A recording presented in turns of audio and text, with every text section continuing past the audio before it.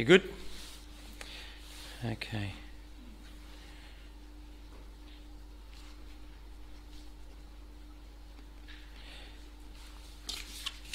Take heart.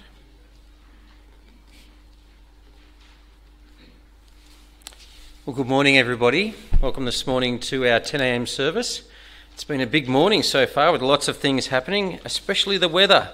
I'm glad that a number of you have braved the morning, been able to come out. I believe that it's going to be harder for others because things like rivers and other things have risen and floods have come about. And so we've had a few things that have happened. I hope that a few of our people who are not here today will be at home watching us online, and good morning to those who are there too.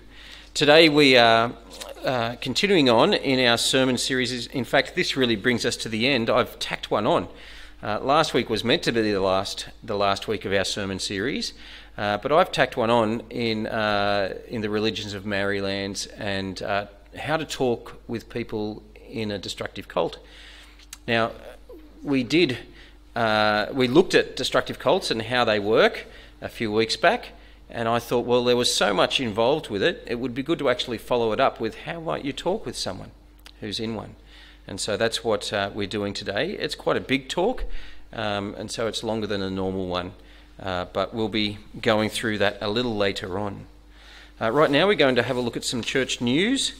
You'll see that there's a Holiday Kids Club coming up this week. Clive, did you want to say anything?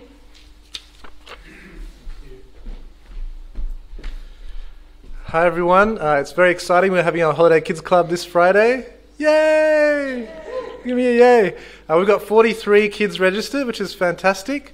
24 of those kids are not from our church, which is really wonderful. And we're having our family games hour from 2 to 3 on the Friday afternoon.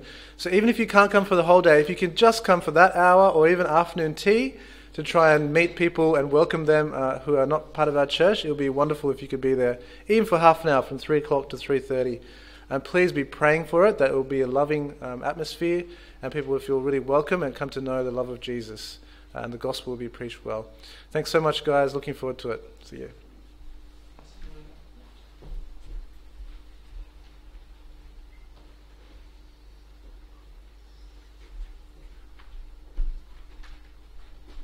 Hi everyone.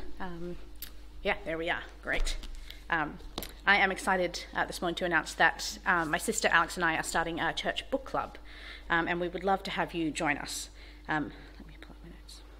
So Alex and I have both found that Christian books have been a really important part of our growth in our faith, and we're excited at the idea of reading a book alongside a bunch of other people from church and being able to really discuss it and reflect on it and apply it together.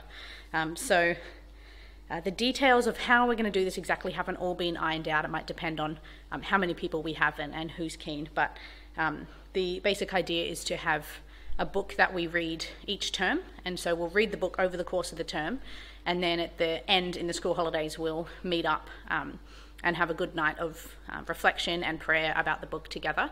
But we'd also like to have some way throughout the term that we can be discussing chapters as we go. So it might be a Facebook group, it might be occasional Zoom calls. We haven't quite ironed all that out, but we're keen to hear what people would like to do. The book that we are going to be starting with is up on the screen. It's called Enjoying God by Tim Chester.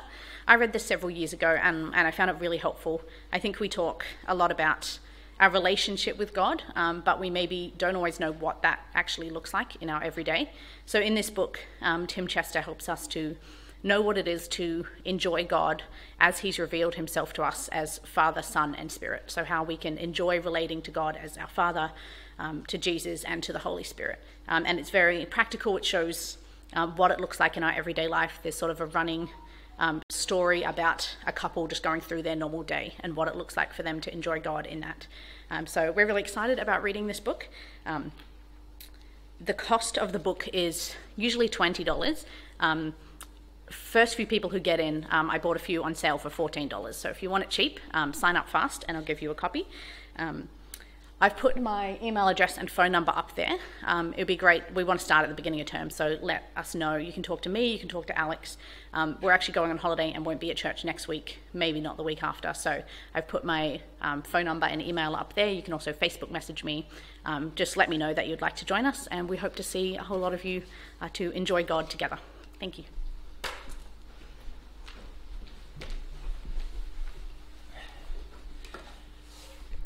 Thank you, Cassie. There's only one more thing to look at, and now when is this India Day? Today. Shall we have a look at the video, and if you want to say anything further?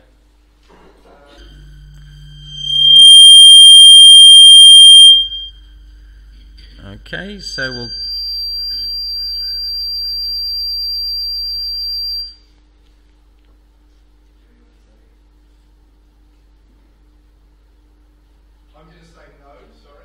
Okay, so I'm going to ask Clive to come up and he can speak to... He was on a video, so now he can be live. Live Clive. Welcome to Live Clive. Now, so Indian Christian Day is a thing that Christians in India started last year to celebrate the gospel going to India almost 2,000 years ago. You probably didn't realize, but the gospel went to India before it went to Europe. Around 52 AD, the Apostle Thomas is said to have gone to Kerala and was supposed to be martyred in Chennai in 72 AD. And so recently the BJP government has been very extreme, saying that India is a Hindu nation and all other religions, all other cultures are foreign kind of invaders trying to destroy Indian culture. But that's simply not true. The gospel has been in there for almost 2,000 years and has been a great blessing to Indian society, helping them to preserve their language, their culture, and being a real blessing in education and health and all kinds of things. I've got an article on Eternity News if you want to look that up to get some more information. But we're trying to raise awareness and get people praying every year on the 3rd of July, which is supposed to be the day that St. Thomas was martyred in Chennai. So please, would you join with me in prayer? And I'd love to chat to you more about it after the service. Oh, and this prayer was written by an Indian Christian man in our congregation. Just trying to think who might that be. He's here today. There we go. Let's pray. Our dear Heavenly Father, you are the Lord of the universe. Our Saviour Jesus commanded his church in Matthew 28, saying, "All authority in heaven and on earth has been given to me. Therefore go and make disciples of all nations." And he promised to be with us to the very end of the age. Accordingly, you send your ministers and missionaries to all parts of the world, including India. We thank you for sending the Apostle Thomas and others to seek the lost in India. You are the God of compassion and love. You helped Christians to flourish in India. You helped our forefathers and mothers to uphold their faith in India without too many troubles. But during the last few decades, the Hindu nationalists, led by the BJP party and others, started attacking the Christians and their places of worship. They brought laws against conversion and are persecuting your servants. Please help all the Christians in India, especially the pastors and missionaries, to spread your gospel. We know that everything is happening under your mighty control. Even though St. Thomas went to India in 52 AD, the government of India has started falsely claiming that all non-Hindu religions are foreign to India.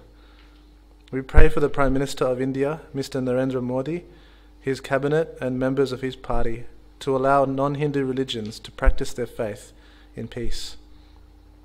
Open the hearts of the oppressors to come to the light, to see the one and only living God, who is the creator of the world and everything in it. Thank you that we can celebrate Indian Christian Day. May many from the Indian subcontinent open their hearts to Jesus. Please strengthen your people so they can witness to you in the midst of opposition. We pray all these things in Jesus' mighty name. Amen.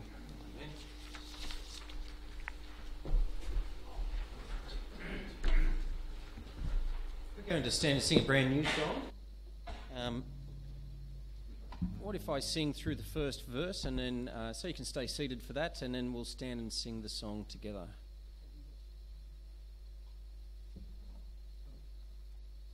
Okay, yes, we do need to have that. It'll be on my desk, and we can do that later in the service. All kinds of things are happening today. It's really good. So I'm just going to sing the first verse of this song so that you get an idea of what it sounds like.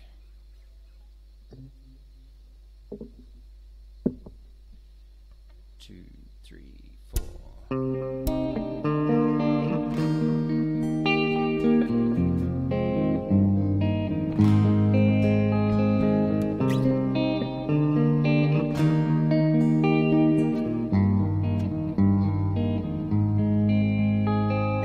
Broken one, take heart, for your King has entered in. Made your heart his home when he washed away your sin. In the darkest day, know your shame is all gone. When he looks at you, God will see his Son. At the throne of grace, he says, sinner, come. So we're going to sing from the beginning. If you want to stand, you can.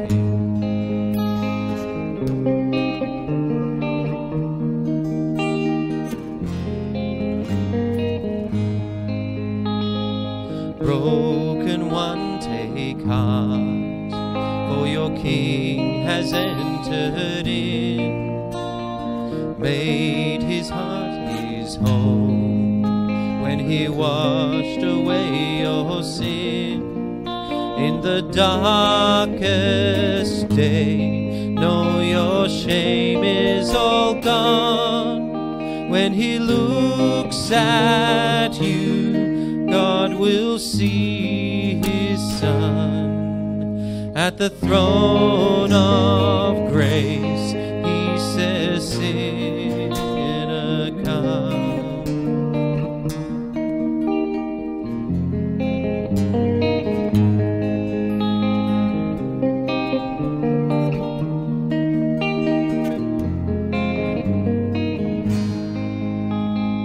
Hurting one, take heart, for your King will walk beside.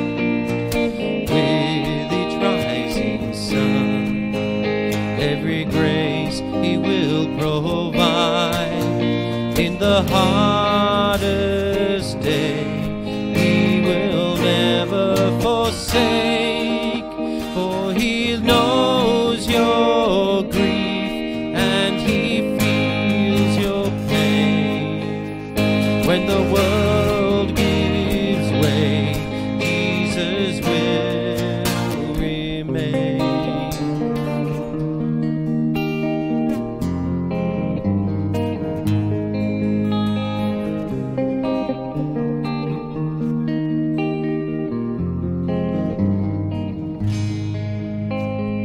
Waiting one, take heart, for your King will soon return. Ending every strife, he will reign upon the earth.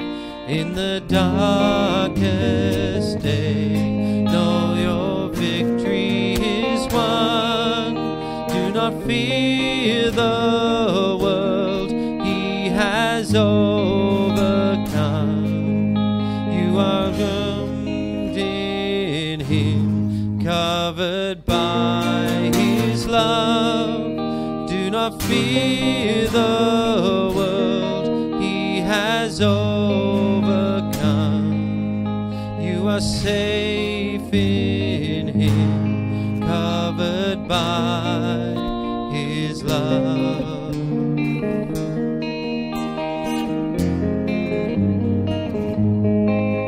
Please be seated.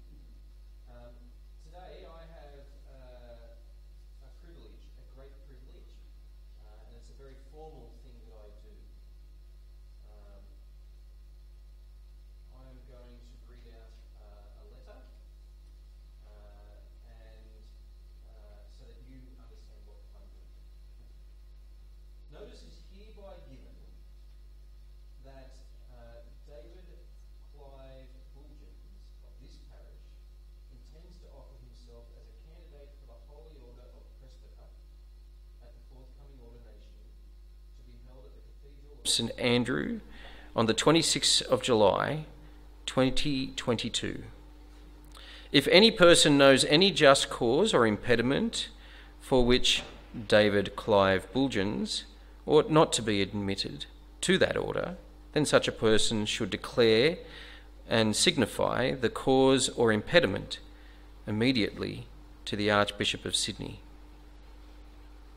And what that means is Clive has been accepted by the diocese as a candidate for ordination. And that will mean that he will go from being ordained as deacon to ordained as presbyter. And that means that it gives him a couple of other things that he could do in terms of responsibility, and the biggest one is he could take up a parish as of his own as the senior minister if he wishes to. So it's a formal thing that I have to do. I have to, by the Anglican law, read that out so that you know that it's happening. And I'm intending to go on the 26th of July to support Clive at his ordination. Okay. Well, good thing we didn't forget that. Thank you, David, very much. That's a very important thing. All right. I knew there was something else I had to do. Anyway, I'm going to ask Sarah to come up and pray for us.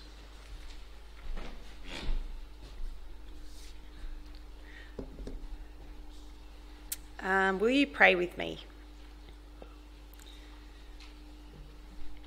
Father God, thank you for making us and entrusting us with this world to look after. We thank you for the rain and the way that you continue to sustain and grow things for us to live and enjoy. We thank you for the school holidays and the chance to enjoy your creation.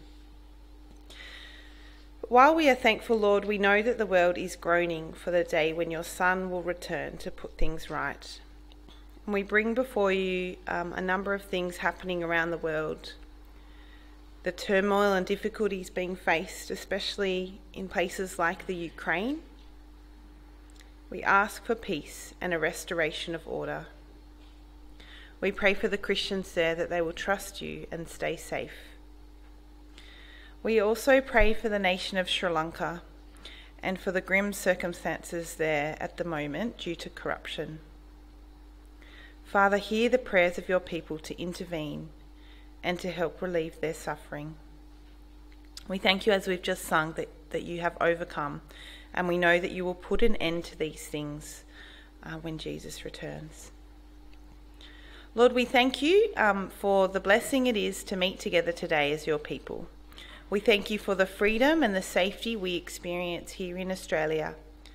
May we not take it for granted. We pray that you would continue to help us to make the most of our freedoms, that we would be bold in sharing our faith with those around us.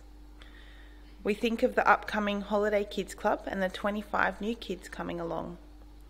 We pray that there would be nothing in their way on the day to keep them away. We ask for good health and for safety so that they can come along and hear about you. We also ask for the leaders and the supporters involved in running Kids Club. Thank you.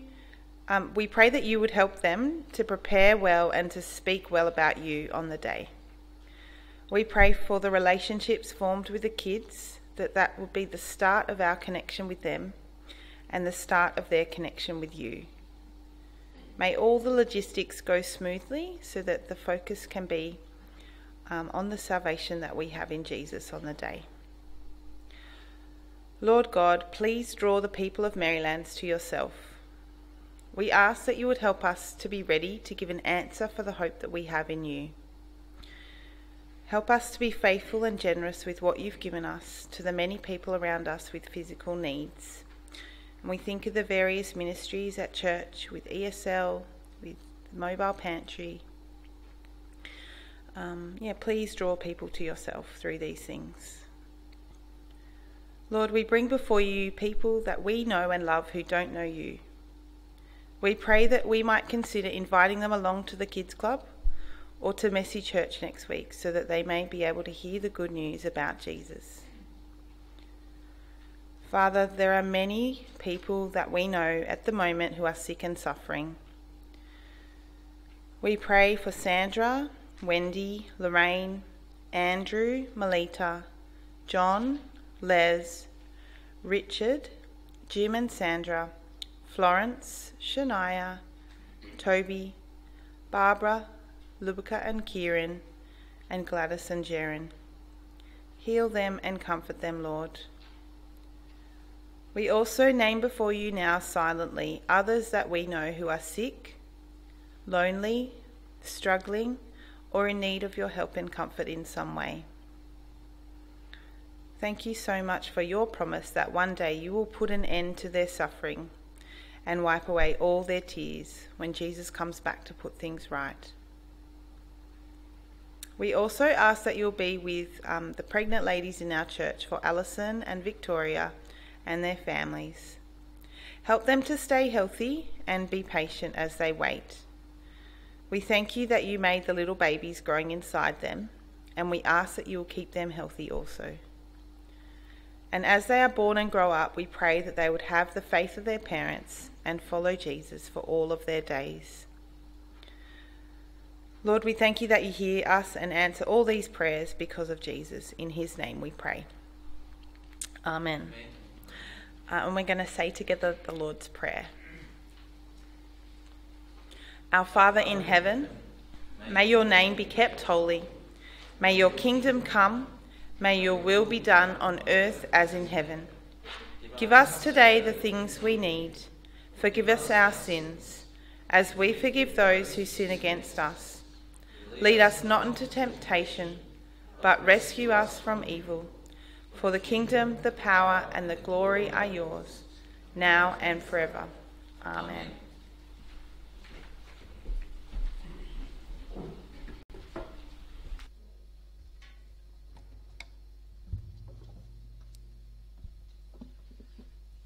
We're going to stand and sing our next song, Calling All Sinners.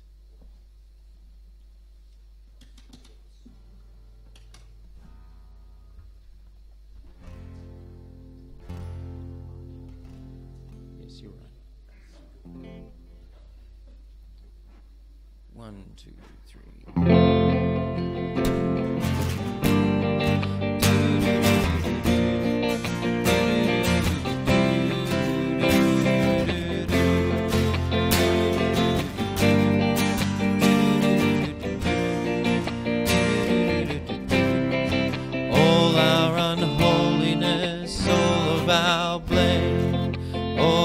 Dark secrets and all of our shame, and all pretending and all of our pride. It's time to come out from where we hide, calling all sinners to come to this place, this mountain of mercy, this fountain of grace. Fall on his kindness, come without cost, calling all sinners to come to the cross.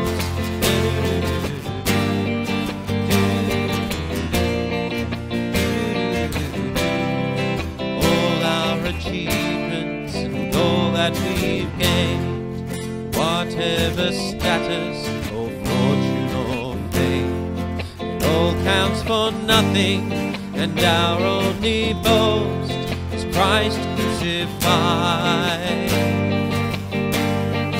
Our only hope, calling all sinners to come to this place, this mountain of mercy, this mountain of grace. Fall on his kindness, come without cost, calling all sinners, calling all sinners to come to this place, this mountain of mercy, this mountain of grace. Fall on his kindness, come without cost, calling all sinners, calling all sinners, calling all sinners to come to the cross.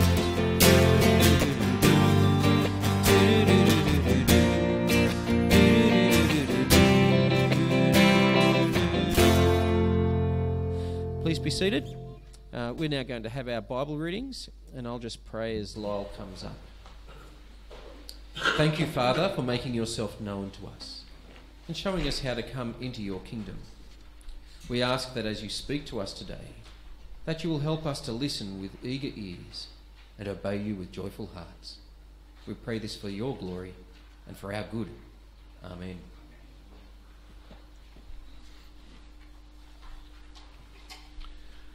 Our first reading is from Luke chapter 11, verses 21 to 28. When a strong man, fully armed, guards his own house, his possessions are safe. But when someone stronger attacks and overpowers him, he takes away the armour in which the man trusted and divides up his plunder. Whoever is not with me is against me, and whoever does not gather with me scatters. When an impure spirit comes out of a person, it goes through arid places seeking rest and does not find it. Then it says, I will return to the house I left. When it arrives, it finds the house swept clean and put in order. Then it goes and takes 7 other spirits more wicked than itself, and they go in and live there. And the final condition of that person is worse than the first. As Jesus was saying these things, a woman in the crowd called out, Blessed is the mother who gave you birth and nursed you. He replied, Blessed rather are those who hear the word of God and obey it. And the second reading is from Proverbs chapter 12, verse 26. The righteous choose their friends carefully, but the way of the wicked leads them astray.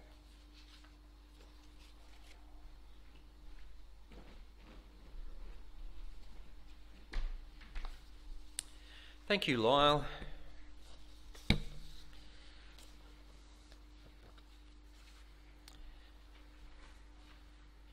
When it comes to talking with people about Jesus, there's an old saying. It is more important to win the person than to win the argument. This saying is never truer than when you talk with a person who is caught in a destructive cult. When I was in college, I remember one of the really smart guys, not me, one of the really smart guys in the year, talking about a conversation he had with some Jehovah's Witnesses who knocked on his door. He was so glad, he could show him how smart he was, see? He was so glad that they had come, and he immediately began proving that their understanding of Jesus and the Trinity was wrong. He had outlined a powerful, biblical and logical argument to prove his point, and he was proud of his ability to do that. But he was completely frustrated because the people at his door refused to change their minds, even though they had agreed that his logic and his understanding was probably right. My friend had won the argument, but not the people. That is because my friend, I believe, did not understand how destructive cults work. A few weeks ago, we looked at how destructive cults and their leaders use undue or excessive influence to coerce, manipulate, and control people. We looked at the BITE model of authoritarian control, and how it can help us recognise the way that destructive cults seek to control people's behaviour, information, thoughts, and emotions. They do this by using excessive forms of influence. Now, if you were not here for that talk, or if you want a reminder about how the BITE model of authoritarian control works, then I'd encourage you to take another look at my talk from a few weeks back. I've got copies of it in my office, which I can go and get. Or you can read the chapter about destructive cults in the book. You can check all that out. But the basic idea of the BITE model is that it demonstrates how destructive cults control a person by excessively influencing their behaviours, information, thoughts, and emotions. We saw that by controlling these things, destructive cults control people's relationships, beliefs, finances, and the way cult members live their everyday lives. There was a whole lot of other things we talked about as well. In fact, there is very little a destructive cult will not be able to control through the pressure of undue influence, as seen in the BITE model. So how do we go about winning a person for Jesus who is trapped in a destructive cult? It may seem obvious to say this, but we must always begin and end with prayer. Ultimately, we are unable to save anybody.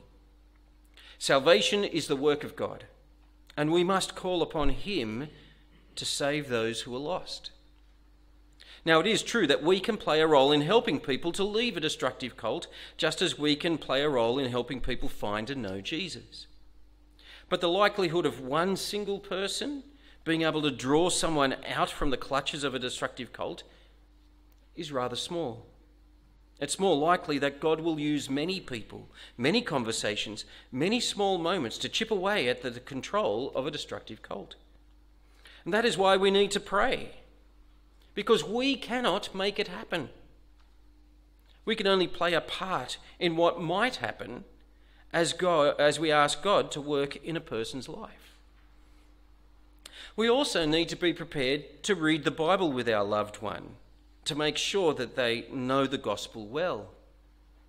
Jesus truly is the answer to our needs, and the good news of Jesus will save a person from anything for God's glory.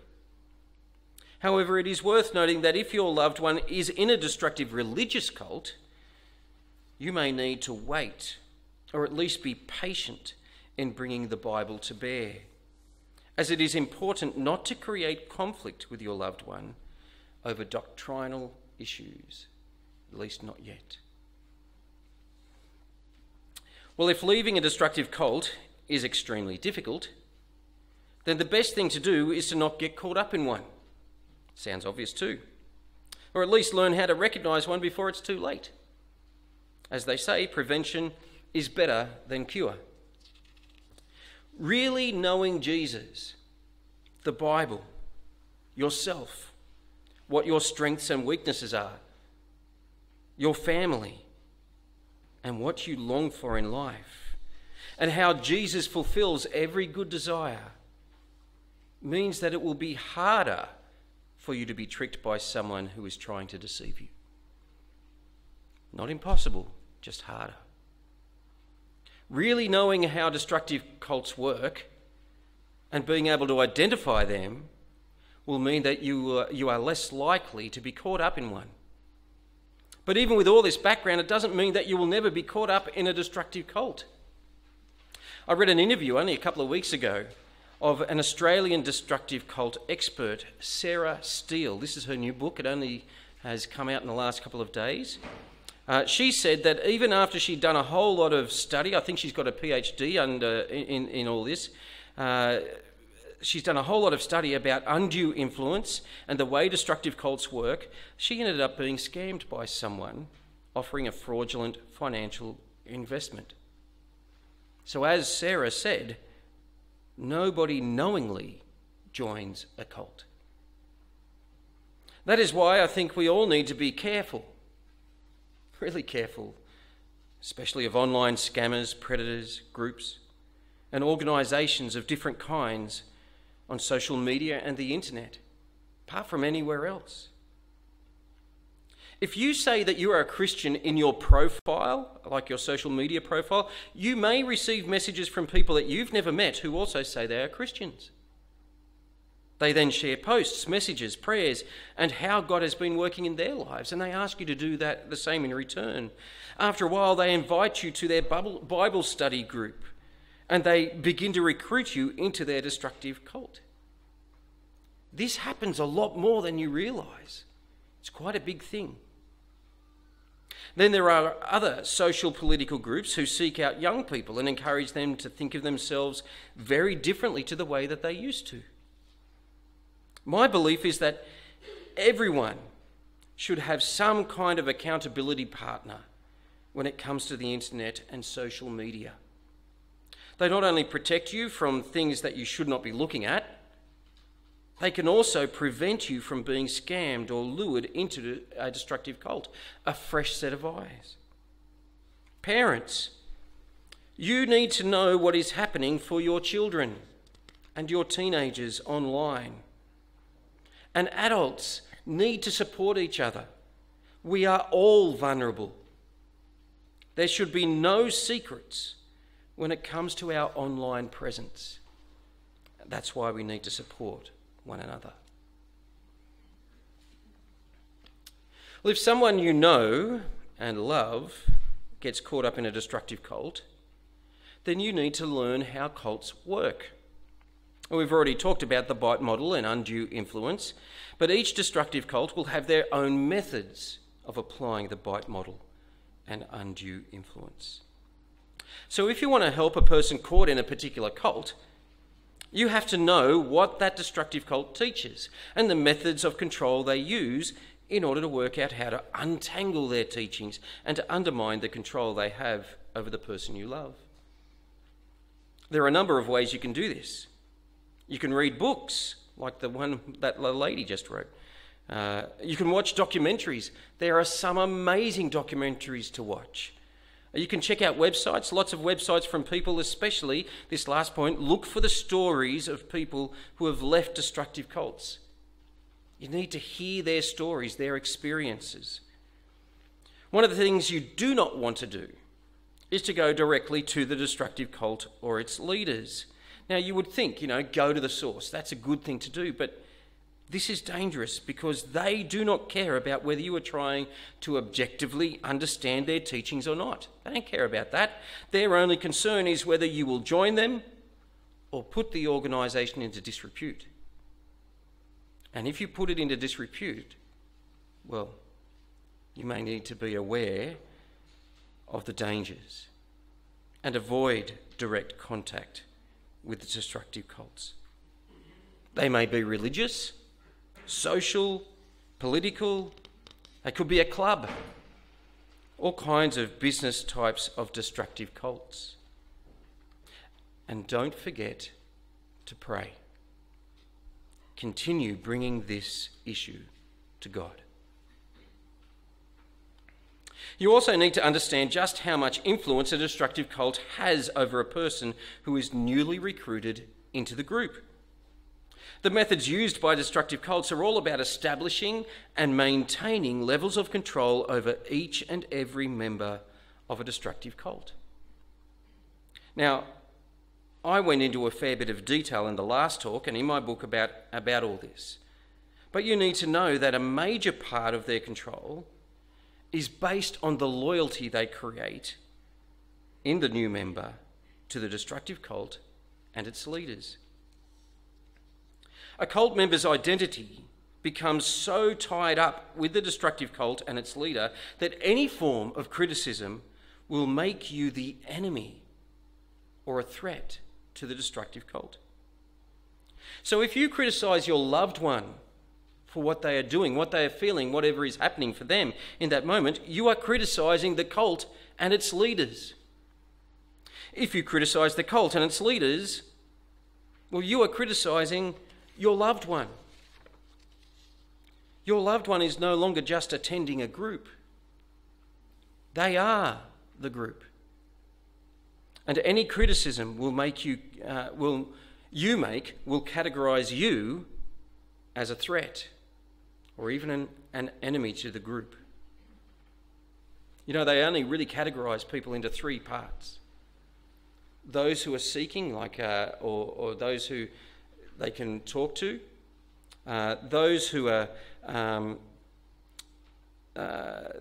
enemies, and those who are inside the cult. But even those inside the cult can be considered enemies because you've got to watch them. They could always turn. That's why families are destroyed by destructive cults. A cult member's identity is no longer tied to their family. It's tied to the destructive cult. So how do you talk with a loved one who is being recruited into a destructive cult? One of the best things you can do is be interested in whatever is happening for them in that moment. If your loved one has just told you, because they might have been doing this for a while and you don't know, if they have just told you that they are thinking about joining an organisation or a group you believe to be a destructive cult, or it seems like they've already been approached by a cult member and are being groomed as a new recruit, it is important that you do not go straight into critique mode or become angry and emotional or start a conflict or an argument with that person. New recruits are often taught, it's a very common thing, that if family or friends do not accept their new beliefs, their new identity or their new name or whatever it is, then the family or friends are the enemy. They are the devil. They're coming to take away your salvation. Unless there is full acceptance to the point where the family or friends join the organisation or become allies of the organisation, then the new recruit will believe that the family or friends do not really love them. When you argue or fight with your loved one and refuse to accept their new identity or beliefs, then the leaders of the destructive cult are proved right in the mind of the new recruit. Everything the destructive cult leaders said about how the family or friends would react has come true. And this makes the destructive cult even more desirable, more believable, more worthy of your loved one's loyalty, affections, and devotion. This is manipulation. This is coercion. This is undue influence. And it is designed to break down all the normal support structures the new recruits used to have. That way, the new recruit will bond with the destructive cult and its leaders. The new recruit will become loyal to the destructive cult. The new recruit will find their meaning, their purpose, and security in the destructive cult. And the destructive cult will become the only family or friend the new recruit needs. So arguing with your loved one will not work. But being interested in what is happening for them in that moment might. That doesn't mean you're condoning, doesn't mean you're accepting, it means you're interested. With that interest, ask questions. Ask them about what they yearn for, what they hope to gain, what the future will be like if everything works out the way they want it to.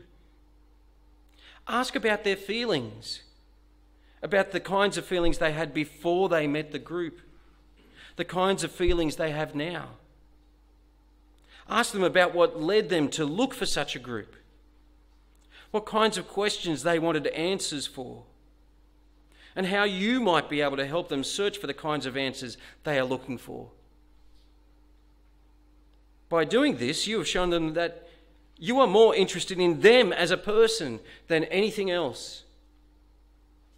It helps your loved one to feel like you love and care about them, and it may even prove what the cult leaders said about you is wrong. It also gives you great insight into what your family member or friend is really feeling at that moment. And knowing that part of that person, you knowing that part of that person, well, that can do more to winning them back than debating the merits of the group they are wanting to join. Having established that you care about them by being interested in what is happening for them in that moment, you need to show them lots of love. Most destructive cults will love bomb their new recruit. They will do things for them, buy things they want, be in constant contact with them, and show them how they love the new recruit more than their family or friends do. So it may seem weird, especially within the family, or even with your children or parents or whoever it may be, that you need to woo your loved one. Not romantically, but you need to woo them back. You need to make sure that they know that you love them. Don't take it for granted. Don't think that they would just recognise it. Say the words, "I love you," regularly. Work out their love language. Is it words of affirmation, quality time, receiving gifts, acts of service to them, or physical touch, a big hug? Then show your loved one the love they yearn for in the love language they understand. If you can work out your loved one's desires and needs, which the destructive cult has tapped into, and you've done that by the questions you've asked, then you could also work at fulfilling those desires and needs. You can't do everything, but you can do something, meaning that your loved one will maybe bond with you rather than the destructive cult. This is a time to make your love really well known. It's got to be explicit, not implicit. Whatever it takes to communicate love to them, do it, and do it quickly. And don't forget to pray. Also, depending on the situation, you can talk about how much God loves them, what Jesus has done for them, and how great is his sacrificial love for them. But you've got to work out whether it's the right time to bring God's issues into it as well. Destructive cults will also give new recruits new identities. It's quite common. Sometimes new names. And even new or altered memories. They can alter memories. If you want to know more about that, have a look in the book. Your loved one may feel differently about you because their memories of you and how they recall them may have been altered. You may have to remind them of who they are by recalling lots of different stories from their past. Now, they may have already shared some of the big stories of their lives to the cult, and so those memories may have already been lost or altered, but keep reminding of the little things about who they are. Memories, their history. Show them photos. Talk about moments you shared. Talk about relationships they had with others, like their grandparents or their cousins or their siblings, other people, their friends. A big one is pets. Talk to them about their pets. And from, things from another time or place. Help them to remember who they once were, because that person may still be in there or is still in there. And you might be able to reach them. A very important but difficult thing to do is to somehow create distance between your loved one and the influence of a destructive cult, the influence the destructive cult has over them. Doing that in your conversations. Now, while I have spoken about being interested in your loved ones, showing them lots of love and care and reminding them of who they are and what they mean to you, there will come a time when you will have to challenge them about their new identity, their new beliefs, and possibly even the destructive cult itself. This is tricky, as you do not want to directly criticise the destructive cult or its leaders, but you still have to challenge your loved one's thinkings. One of the things I do whenever Jehovah's Witnesses come to my door is to try and subtly create some distance between the people at my door from the Watchtower Bible and Tract Society, that's the Jehovah's Witnesses. I want to create distance between them and the organisation throughout the conversation. I do this by never identifying them as Jehovah's Witnesses. I call them by name if I can. And I never say, but you believe this. Or you say that, like you might say But you say that Jesus is not the Son of God, or he is the Son of God, but he was created. That just cements their identity as Jehovah's Witnesses. And it also means that you're now in a combat situation. You're battling against them. You know, I don't even talk about what the Jehovah's Witnesses teach. Because as soon as I name the organisation, I don't say Jehovah's Witnesses say this. They will identify with it. And I immediately become their enemy and someone not to be trusted. Rather, I do my best to talk about an unidentified organisation or a group. And I even make hand gestures pointing to this nameless organisation as if they are a third party. I kind of turn my shoulder to them and I try to almost, let's stand side by side and look at this nameless organisation. I might talk about the prophecies that a nameless organisation, this group. It's only by doing that kind of thing that I've been able to help a few people at my door think about whether they can trust in an organisation who has made false prophecies. And it has actually happened. I believe one man has walked away from Jehovah's Witnesses after spending 3 visits with me. Sometimes you can do this by looking at the false prophecies of a completely different destructive cult. You can say, yeah, I've heard about false prophecies from this other one. And you start pointing away from them, like the Mormons. And ask the people at your door what they would do if they came across similar kinds of false prophecies in their organisation. See how you're helping them to look outside, no longer identifying as one of the group. You can do similar things with your loved one who is becoming a new recruit by looking at what other destructive cults do and talking about them side by side with your loved one, rather than having a head-on confrontation about the destructive cult they are joining. I remember watching a program on SBS about scammers and con artists and how they wiggle their way into people's lives. There were lots of different examples of people being tricked into giving over hundreds of thousands of dollars. But what I noticed was that the scammers used a lot of the destructive cult methods that we've talked about. They love bomb a person and become best friends or sometimes lovers. They might even run their scam online so that they never meet the person they are scamming.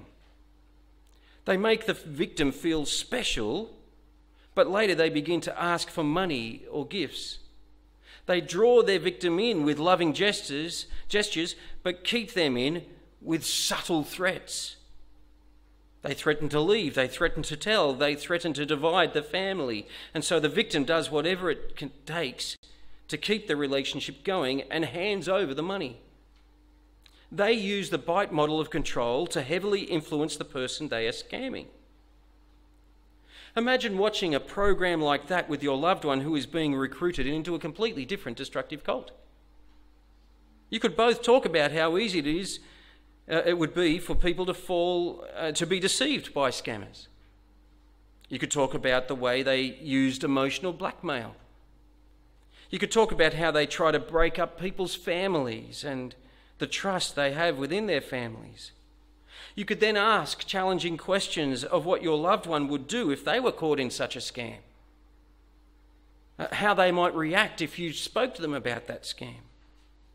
You could ask about emotional blackmail and what they would do if someone tried to come between the two of you. You could even ask, what if the organisation you are joining was to try to come between the two of us? You see, you need to ask the challenging questions, but you need to do this by coming in from the side, not by challenging them head on. And don't forget to pray.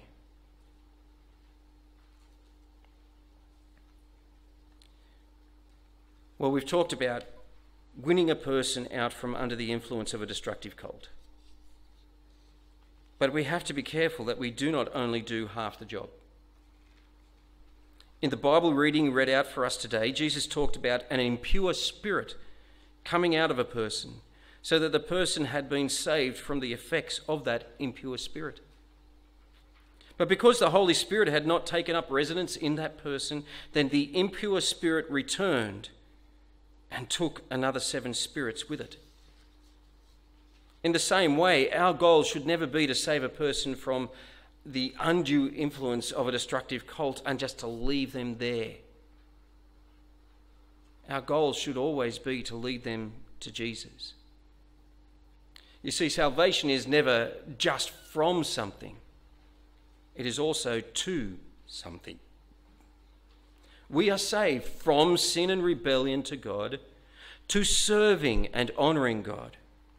We are saved from going to hell to being part of God's eternal kingdom. A person is only really saved from a destructive cult when they find their way to eternal salvation in Jesus. So often, people caught in destructive cults are yearning for peace, love, meaning, purpose, and a relationship with something or someone greater than themselves. Jesus offers them this. And a comparison between the sacrificial love of Jesus and the conditional love of a destructive cult and its leaders may help your loved one find their way out. But remember, it is never about winning a debate or proving an organisation wrong. It is about winning the person. We cannot do this on our own. That is why we need to constantly call upon God in prayer to guide us and our loved one into the kingdom of God and to eternal life. Let's pray. Heavenly Father, destructive cults are so destructive. They destroy people's lives on earth. They destroy families. Some of us may have even known people who have gone through this or are involved in a cult. It's a desperately sad situation, Lord. And I pray that you might help those people who are in those cults to recognise what is happening to them and to come out from under the influence of such terrible things. But Lord, those people in destructive cults, lost in there, are no different to anybody else who needs salvation. May you teach us to be able to talk with people,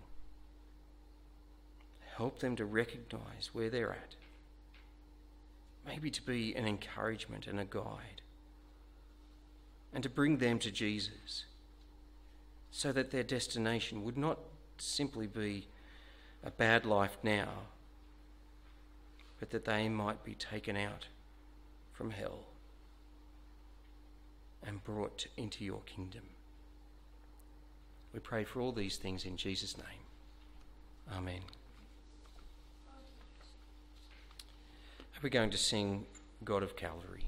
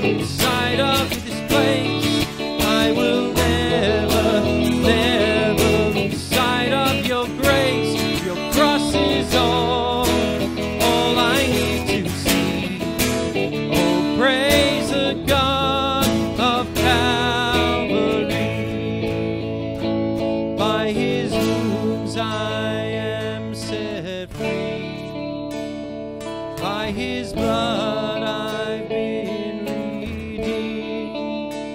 The great dividing cross for me. Oh, praise the God of Calvary. Your cross is all I need to see. Oh, praise the God of Calvary.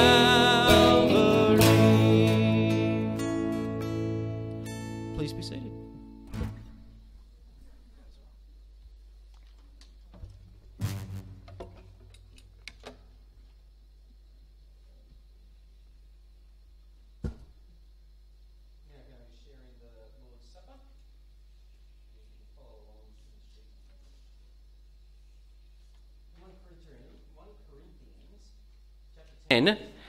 From verse 16 it says, "Is not the cup of thanksgiving for which we give thanks a participation in the blood of Christ? And is not the bread that we break a participation in the body of Christ? Because there is one loaf, we who are many are one body, for we all partake of the one loaf." At the heart of the Christian life is active trust in the Lord Jesus Christ and his sacrificial death for sin. In this symbolic meal originating from Jesus' Last Supper with his disciples, we express and strengthen our trust in him as we eat and drink with our brothers and sisters in Christ. The Lord's Supper is a sign of the new covenant which we have in Jesus. It shows us the goodness and grace of God found in the death of Jesus, our Saviour. As we eat and drink together, we are invited to spiritually feed on him with thankful hearts. We are faced again with God's love, even though we are not worthy of it. And we are strengthened by trusting in Jesus, who gave his body and blood so that we can be saved. We're now going to say these words of a confession. I'm not sure if they're on the screen or not. Just check. Yes, we do have the prayer of preparation. Let's say these words. We do not dare come to your table, merciful Lord, trusting in our own righteousness. Rather, we trust in your boundless goodness and mercy. We are not even worthy to eat the crumbs from under your table, but you are the same, Lord, always rich in mercy. As we eat these symbols of Christ's flesh and blood, help us to remember that we are cleansed from sin and that we are spiritually live in him and he in us. Amen. On the night before he died, Jesus took bread, and when he had given thanks, he broke it and gave it to his disciples, saying, "Take and eat. This is my body, which is given for you. Do this in remembrance of me." After the meal, he took the cup, and again giving thanks, he gave it to his disciples, saying, "Drink from this, all of you. This is my blood of the new covenant, which is shed for you and for many for the forgiveness of sins. Do this as often as you drink it, in remembrance of me." Father, we thank you for these gifts of your creation and pray that we who eat and drink them in the fellowship of the Holy Spirit, believing our Saviour's word, may eat together these symbols of his body and blood. Amen. We eat this bread and drink the cup. As we eat this bread and drink the cup, we proclaim the Lord's death. We do this until he returns. Come, Lord Jesus, come. Okay, so what I'm going to do now is put on some gloves and a mask. I will come around with a tray. If you would like to take part in the Lord's Supper, then hold out your hand and I'll be able to place a cup in there. If you don't hold your hand out, I'll assume that you are not wanting to take part. Then hold on to it, the cup, and then we'll eat and drink together when I come back.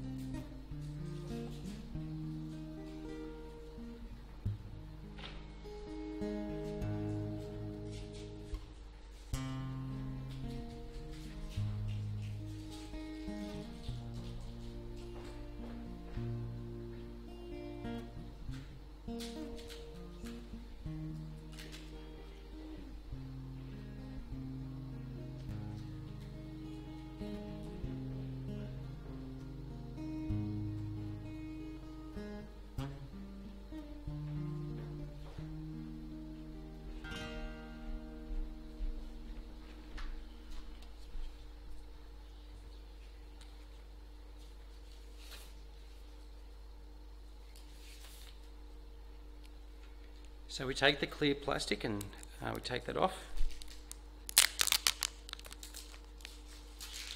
Hold the wafer. Take and eat this in remembrance that Christ died for you, and feed on him in your heart by faith and with thanksgiving.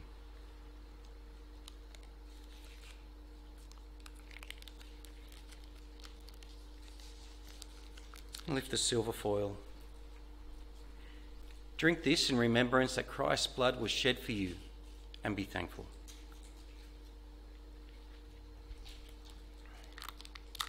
I'm going to pray.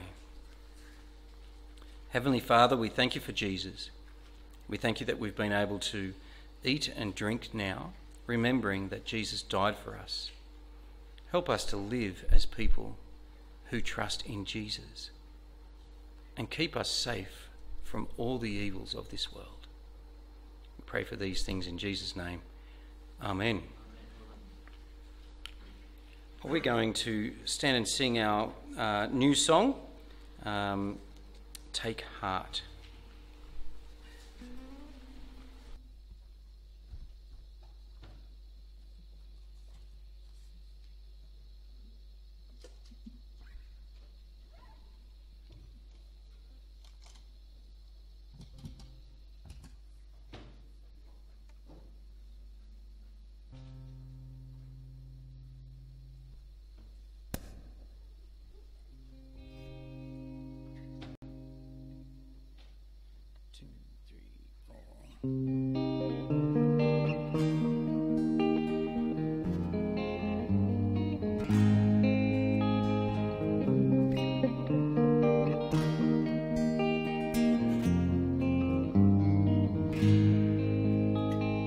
Broken one, take heart, for your King has entered in, made his heart his home, when he washed away your sin. In the darkest day, know your shame is all gone. When he looks at you, God will see his Son. At the throne of grace, he says, sinners come.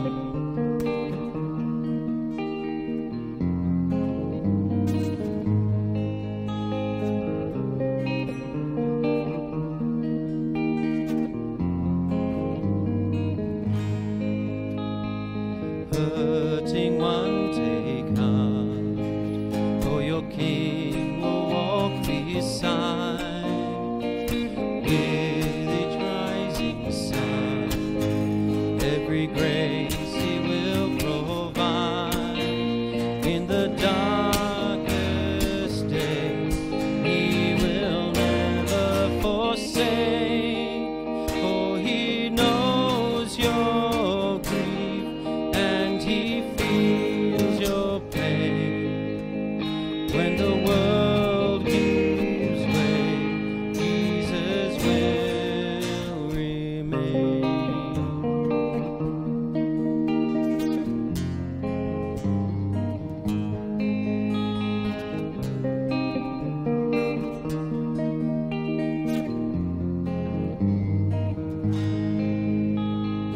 Waiting one, take heart, for your King will soon return. Winding every strife, he will reign upon the earth. In the longest day, know the victory is won. Do not fear the world, he has overcome. You are safe in him, covered by his love. Do not fear the world, he has overcome. You are safe in him, covered by his love.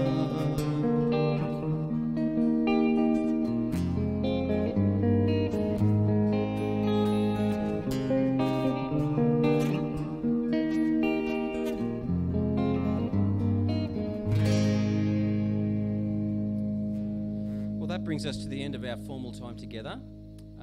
Just to note to let you know that I'll be away this coming week, and so you can see Clive if you have any things you want to talk about. We've got Holiday Kids Club coming up on Friday. Keep that in your prayers. And then Messy Church will be on next Sunday in the morning. Okay? Let's say these words of a blessing to each other. May the Lord bless you and protect you. May the Lord smile on you and be gracious to you. May the Lord show you his favour and give you peace. Amen. Let's continue our fellowship over some morning tea outside, or at least in the hall.